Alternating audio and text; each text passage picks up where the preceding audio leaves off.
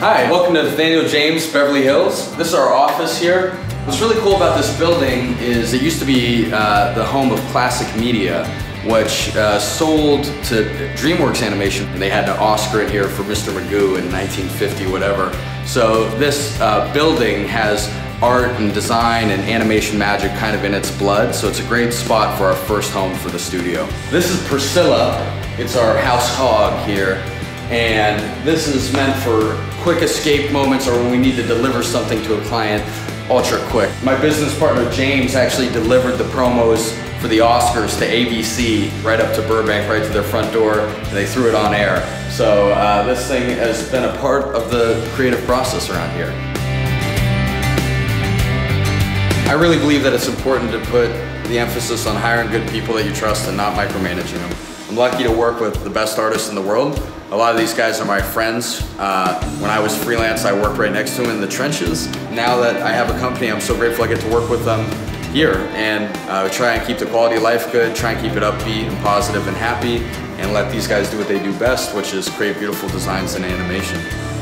And so over here in our office, we have our custom dunny here, and this has been signed by all our visitors that come to see us. Norm MacDonald, our comedian friend, Joe Manganiello from True Blood has signed it. The little gun here was from Jack Osborne, so it's kind of been our little living statue that everyone marks up before they leave when they visit us. All right, and this is my office here where I work most of the day. My desk, I have it automated so I can get it to elevate and raise up so I can stand while I work. Sometimes log a lot of hours right here, so it's nice to be able to just kind of shift and stand up sometimes. I still design on a lot of the projects we do, and so this is where I work when I'm designing. This is still my original Wacom tablet from when I was a freelancer like 8-9 years ago, and I don't want to give it up. It still works, so I'm going to keep it until the wheels fall off with it. When it's time to go, when it finally goes, I'll just get it like plated, gold plated, and put on the wall.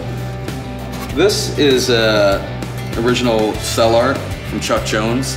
My good friend Christopher Kelly, who actually is a Full Sail graduate and presenting me into the Hall of Fame, he gave this to me as a gift when we started the studio. Back at Full Sail, we used to watch some of the old Chuck Jones cartoons and study the motion and the timing.